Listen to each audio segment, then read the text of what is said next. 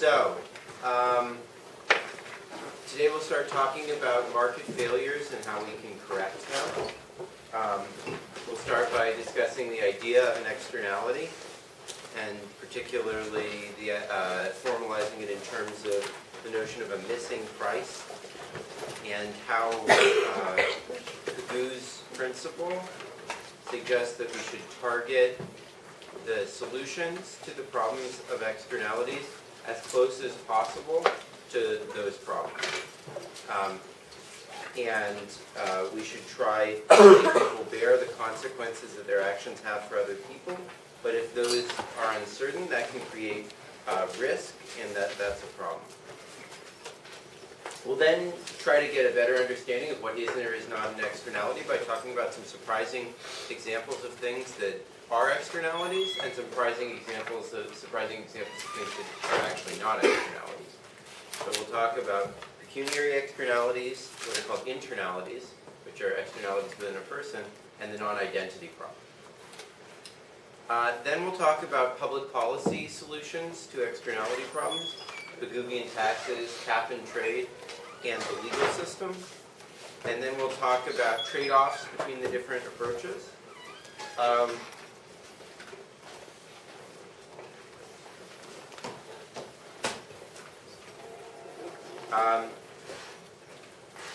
And then we'll talk about Stigler's Coase theorem and potential bargaining solutions to externalities problems, the notion that people can bargain to efficiency if property rights are well defined. And we'll talk about when private solutions like this make sense, but overall argue that they don't really offer a solution, and that what's really crucial is who has the right information. And that if the public authority has the right information, a public solution will be superior. If private parties have the right information, that will be superior, and that will lead into the class on Thursday. So the most classic example of an externality is to imagine a world with n people. Each has some utility, which depends on the number of miles they drive, the temperature it is outside, and their income. So, because of global warming, the global world temperature depends on the average number of miles people drive. If people drive more, the world gets hotter. So, if the miles driven have some price based on, say, the price of oil, PM per mile driven, then everyone is going to choose the point where the utility to them of driving an additional mile, UM, is equal to the price, right? But everyone could be better off if rather than doing this, instead people did what? Mike Gonzalez. Is Mike Gonzalez here? Yeah. Yeah. So everyone's going to use this formula, price is equal to their marginal utility. What should they be doing instead? Price equal to marginal cost. So there's can you see what the externality here is and how you would internalize that, or what are they not taking into account that they should be taking into account to make everyone else better off? That as you drive, you increase the global warming. Yeah, that's right. So. Or you like, contribute to it. Yeah. So what? So you have to take into account the increase in temperature that you'd be causing by driving. Yeah, that's right. So. This n shouldn't be here actually. So forget about this n. You should set the price, rather than just equal to the marginal private benefit, it should be the price plus the externality you cause, which means it depends on average miles, is f prime times u, how much the temperature increases when the average driver increases, plus how much people value that, times how much people value that, equal to the marginal cost. So the problem is that in the absence of some sort of government intervention, people don't take into account the fact that they cause the planet to be warmer, and therefore potentially people to be better or worse off because of their behavior. So if people like it to be warmer, then this is a positive externality and people should be driving more than they are. If people don't want it to be warmer, then it's a negative externality and they should be driving less in order to cool things down. So the decentralized outcome is no longer optimal because there's no market price for global temperatures. No one has to pay when the planet gets warmer, even though it makes people better or worse off. And this means that people will fail to take into account the effect that they have on global temperatures, even though this matters from a social perspective. Okay.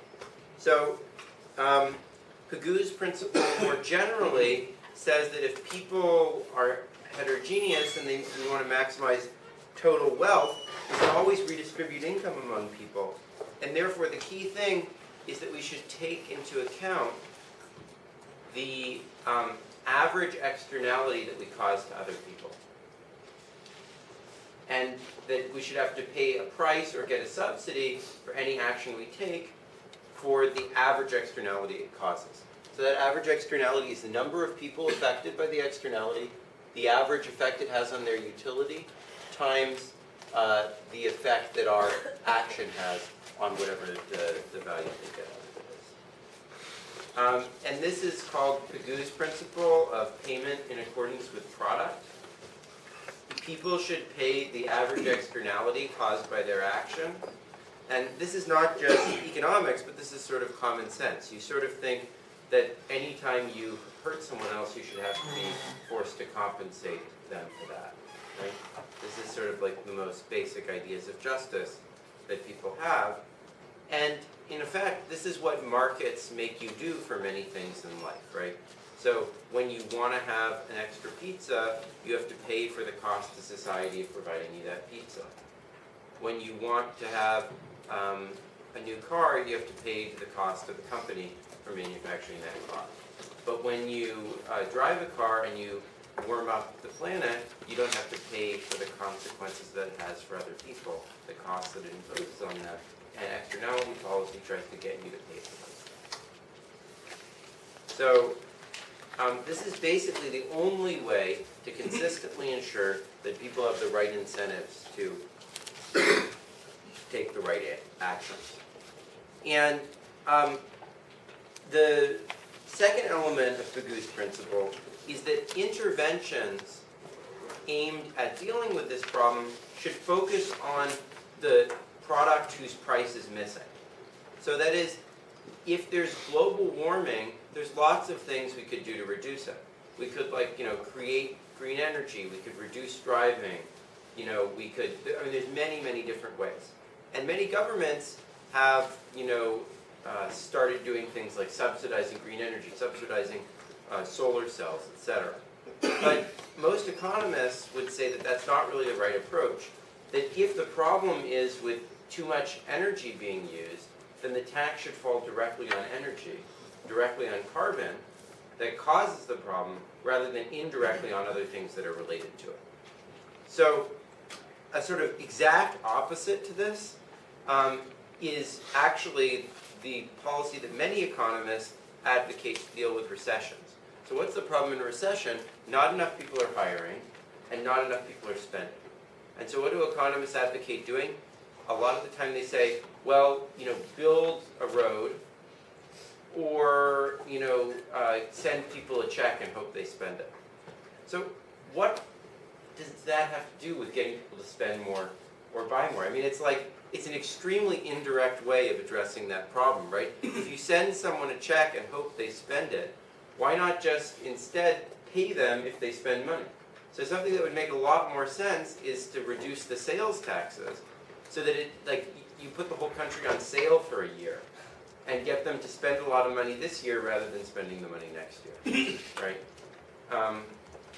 So a cyclically varying sales tax is much more of a Paguvian remedy because it targets exactly the problem that we think exists rather than indirectly doing something that we hope might eventually lead to the problem. Another example of that is a lot of people were concerned about the banks not lending. during the credit crisis, and they said, okay, so what we've got to do is bail out the banks. So why not instead give them money if they lend money, right? So you could subsidize their lending rather than, bailing them out, and that would more directly stimulate them to do the things you want to do. So the general principle is, rather than targeting something which may or may not have some indirect relationship to the thing you want to achieve, you should target as specifically as you can the problem that you think exists. Okay. So Pigou's principle is quite powerful because it always gives the right incentives, but it can be quite problematic when there's risks involved. So suppose that you paid for all the harm caused by your car, right? Imagine you had a terrible accident and you ended up killing someone. Then you'd have to pay basically with your own life. You'd have to be killed, or you'd very least have to make some enormous payments. The value of that person's life was millions and millions of dollars. And the problem with this sort of eye for an eye justice, especially when the act that you did was unintentional, seems kind of crazy, right? It doesn't seem reasonable that we should be doing these very extreme punishments even though you didn't mean to cause the harm just because you ended up causing that harm. Even though this gives you the right incentives in some sense, it exposes you to a horrible risk that sort of by no fault of your own, you're going to end up being executed or thrown in jail or fined millions of dollars. So this is the reason why in many of these areas we have things like car insurance, which make sure that if you are in an accident, there's someone else to pay for those harms that you caused. And we have traffic regulations which stop you from doing things that will increase the chance that you do something really bad. Now those don't directly target the effect that we want. They don't directly target the reduction in harm to other people. But because it would just be too difficult or create too much risk to directly cause you to pay the consequences of your action, we have to instead stop you from doing actions which might cause those consequences. And we'll return to some of these issues about risk in lecture 11, which I guess is in 2 weeks. Okay. So the second problem with this is that even if we didn't care about all the risk created by these very extreme punishments, the truth is most people may not just have enough money to pay the relevant fine. So most people driving a car couldn't pay enough to compensate for the death of somebody else. They're just not ever going to make enough money in their whole life to do that. And this is certainly the case, when you kill someone in a car. And this makes payments in accordance with product impossible. It makes it impossible for you to afford to pay for the consequences of your actions. And this makes necessary other methods for stopping behavior. All these raise very similar incentive issues to what you looked at in problem 2 of problem set 1. So you have to figure out how to deal with these issues of risk and the person not being able to pay and still give them good enough incentives to perform. Now, so those are some issues in dealing with externalities. But the question first is, what even is an externality? So let's consider an example. Imagine I discover a giant hoard of gold, and that causes gold prices to fall, and it makes other people who own gold, other than myself, worse off, right? Because now their gold is worth less. Abigail, is that an externality?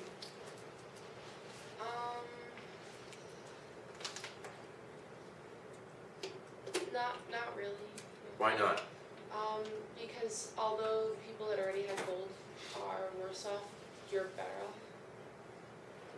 No, I mean that's true in terms of smoking or driving your car as well, right? You're better off if you drive your car, but that makes other people worse off. So that's not.